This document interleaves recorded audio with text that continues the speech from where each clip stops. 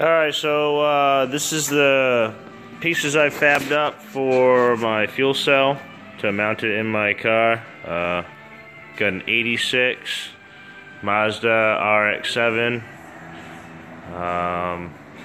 It's not a bad little car, there's some rust spots here and there, but I guess it is what it is.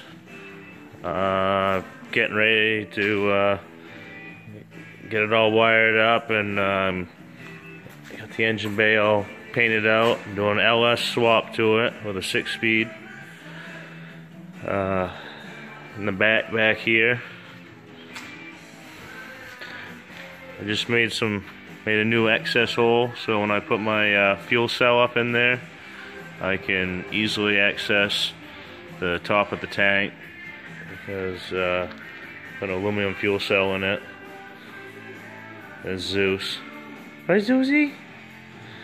But underneath here, got new electric fuel pump. I got to get one fitting that goes in the end of the fuel filter right here, so I can hook up my new AN line to it. I know the lighting kind of sucks under here, but I need that fitting, and I gotta get a fuel filter for my pump, and I'll show you when I get the bracket all welded up for the fuel cell, and we'll see about getting it fit in here. Alright. Alright guys, so I said I'd show you what I did for a bracket to hold my fuel cell in place. Here it is. I got it bolted up to a set of mounts that I had previously welded on the car. Drilled some holes in it, and hopefully get the fuel cell stuck in here. I'm gonna grab some lunch and grab 4 bolts so I can put it together, and I'm gonna stick the fuel cell in it and see what we can do. Not a bad looking weld for an aluminum MIG that's about 30 years old.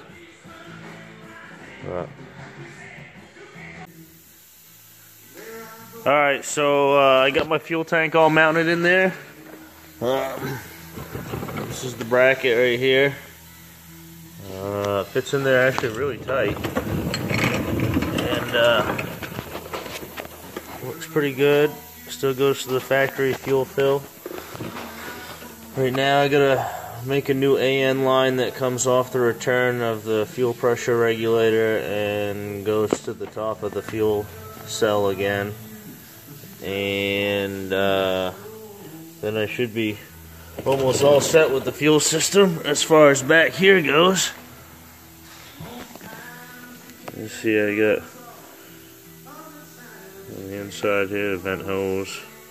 I gotta get a new fuel filter adapter that goes from right there to the fuel feed line right here.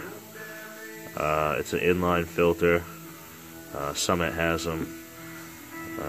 I gotta put an order in for some parts tonight anyway, but as soon as I get some more parts, I'm gonna get rolling on it again.